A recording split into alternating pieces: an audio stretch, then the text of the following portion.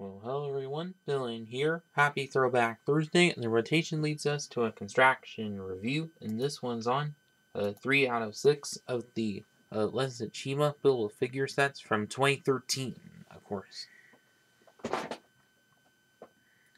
So on the front of the bags, which are, of course, same deal as we had with Hero Factory Breakout, Brain Attack, and Invasion from Below. But it also used with the second wave of Chima buildable figures, which were exclusive only to Europe and all, but these of which worldwide, of course. They, of course, have the Lego Legends of Chima logo and also their minifig versions in the corner, like all the system sets have. You can see a picture of the sets that they're in with a blue glow around them, which although the other three, which also had a red glow around them, of which to indicate good and evil, of course. Oh, and of course had the age recommendation and set number, amount of pieces, and down below the names with cheat in them, of course. And then flip to the backs of each bag, of course. Have the set again in a relaxed position, actual size of the headpiece, and also a little comic strip of their minifig versions, getting their chi power-ups, of course, and also the combination models that they make. But what's kind of interesting is that they combine, but the combination models are different for each of them. Kind of odd for that, but whatever. And that's about it with the bags. Now to each instruction manual, which same pictures as on the front of each bag, of course. So then on the back, how to win on the online survey, and then add of Lego Club, add for the summer 2013 Hero Factory Brain Attack Wave 2 sets, and then advertisement for clashing battle of Laval and Krager, and code used for online gaming, of course. Then advertisement for both the main figures and for some of the system sets that there were at the time. And then advertisement of all the sets together, or all the figures together, of course. And then the combination model and comic strip again, and the pieces that come with the set and the last step.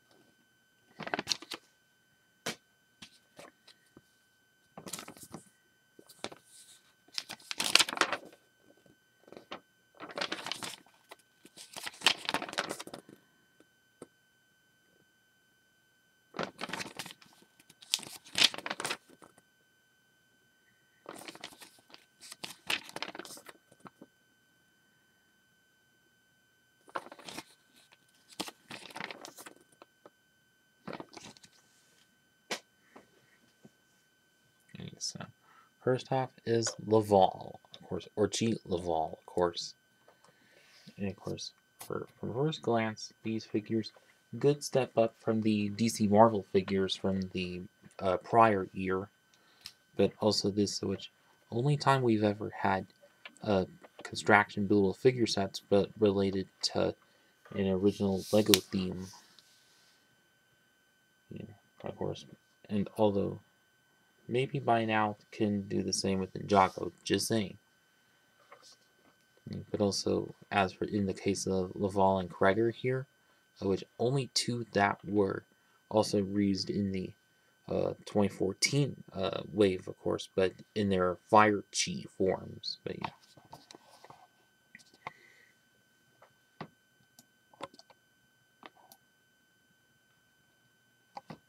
So as for the leg parts, which, as you can see, that the foot kind of pieces, same regular old Euro Factory foot pieces in gold.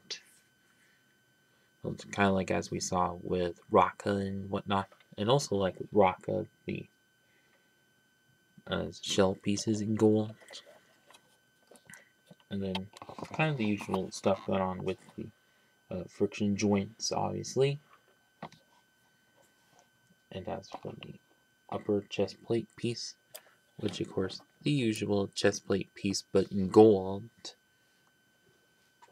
And I think this might have been the first time we gotten it in gold color, but please correct me in the comments. But yeah, but as for this chest plate piece, which as you can see, kind of the same as all the figure sets, like we got in a lot of CCBS sets, but does have a cheap powering power up going in there, energy flowing through it, of course. But as for the headpiece of which, done quite well, like the sculpting of which quite well, and like the crown part, nice gold finish to it, and also nice to see some blue going for the eyes, of course. But although for the version that was released in the Fire Chi line that there was, which did have translucent red for that, and also a little pupil in the eye, of course. But yeah. But as for the arms of which first time of seeing the 5 long armor pieces, but in blue or translucent blue, great to use for mocking, and also these kind of pieces, but also these add-on pieces, which you probably see in Frost Beast from Brain Attack Wave 2, but in dark red, mostly acting as like large scuffs of fur, of course. And as for the lower arms, which are mostly taken up by the Sash Planet paw pieces, and also with Exoforce robot arms as fingers, and also spike marks as claws on them. Although I think what could have still been workable is like have it on the actual hand part of which, although of course had it like this for it to be able to hold the sword pieces. And speaking of which, as for the sword pieces, which comprise of those new sword pieces that we've seen on some of the Hero Factory Brain Attack hero sets, but in this case in blue, nice to see used here.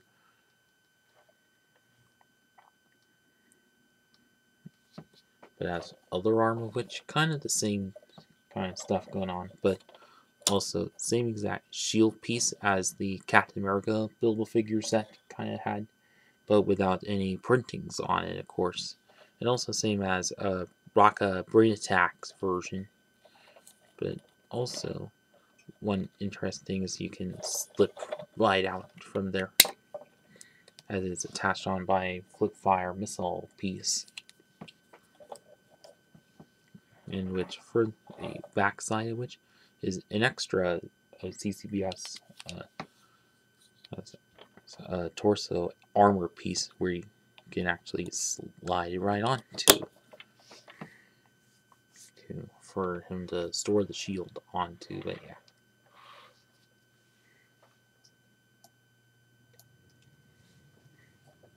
And I guess that's about it with Laval. And now on to Eris, which is probably the only female of the main Chima characters, of course. But and also, as you can see, not much of bulk to her, but that's okay because since she's a female and not supposed to be as bulky, but yeah.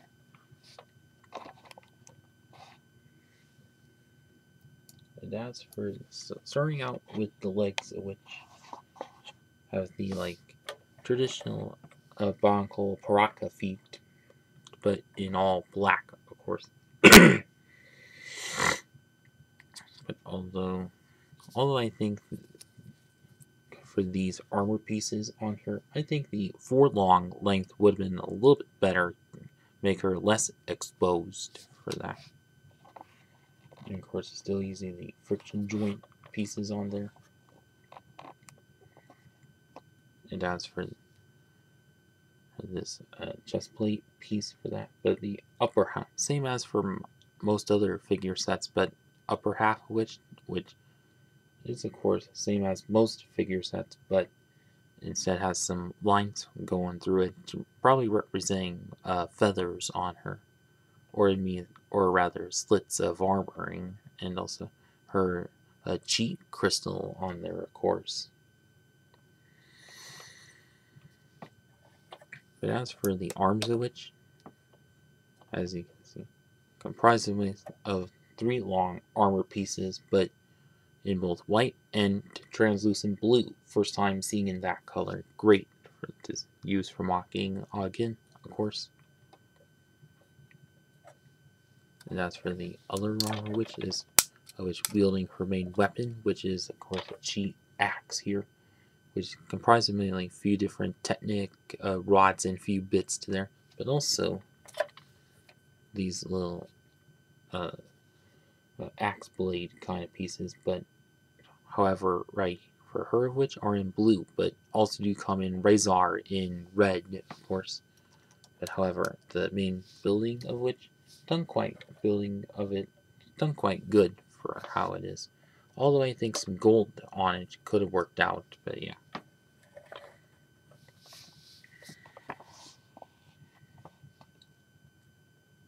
And as for the headpiece, which quite eagle-like, since Eris is an eagle, of course. And whereas for the sculpting for feathers and the beak, which done quite well, and for the visor crown, also quite workable, of course, with the blue eyes in it. And as for these wings right here,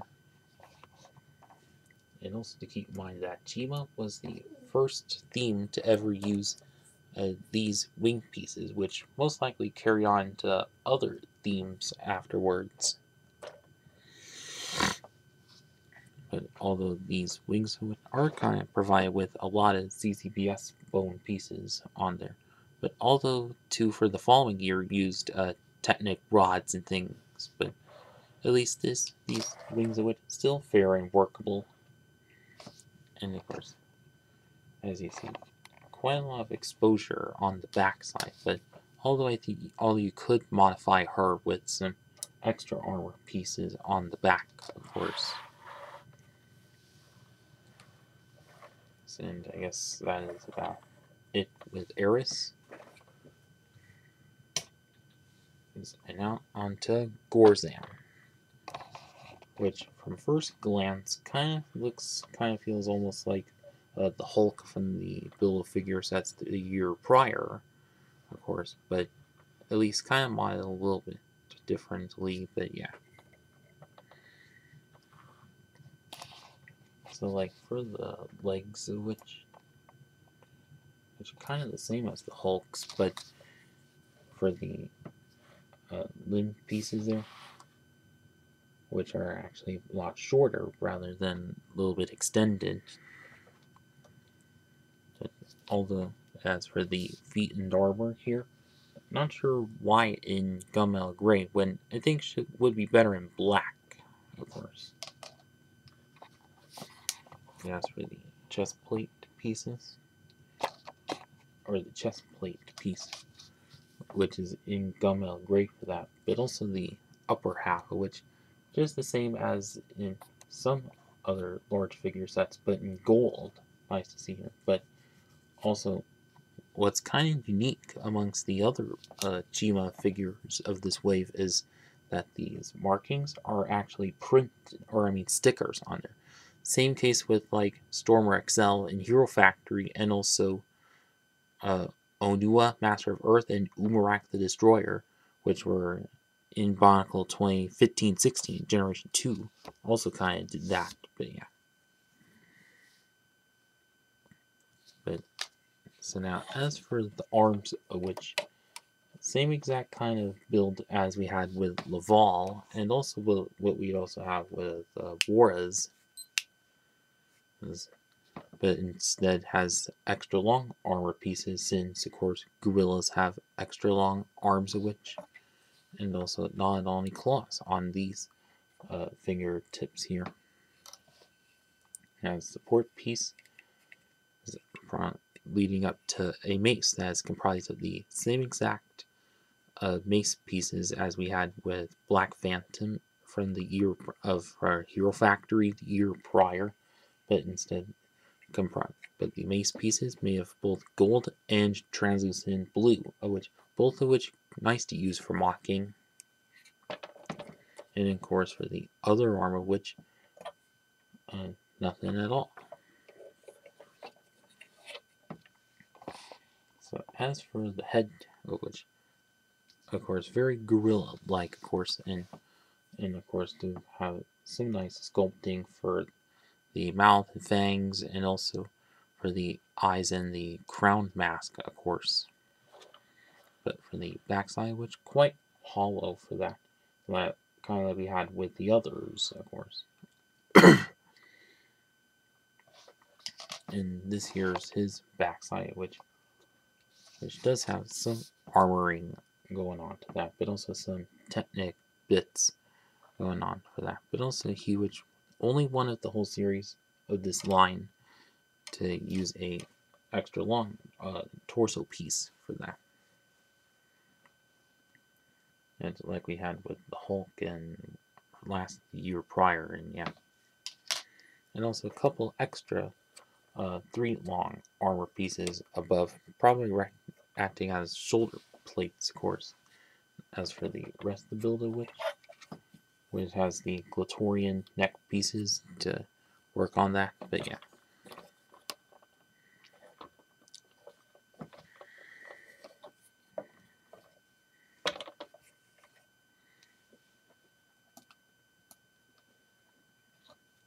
And so now on to the final verdict.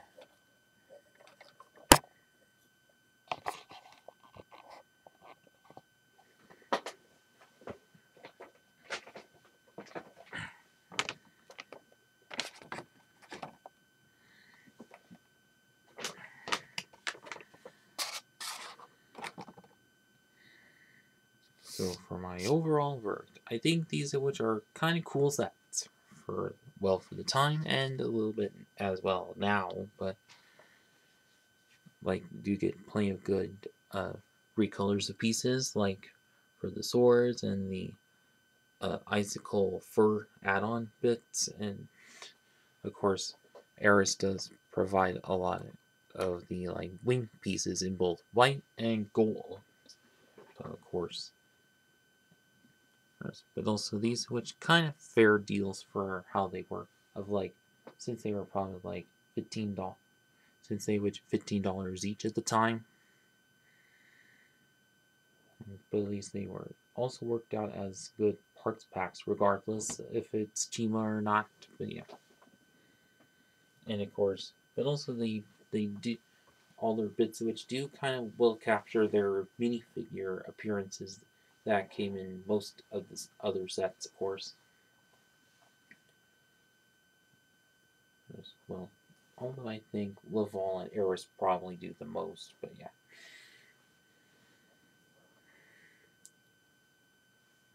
And also, and what else is left? Well, probably about it with that, but yeah. And so if you still have these sets from back in the day, well, I hope you had some good memories of them.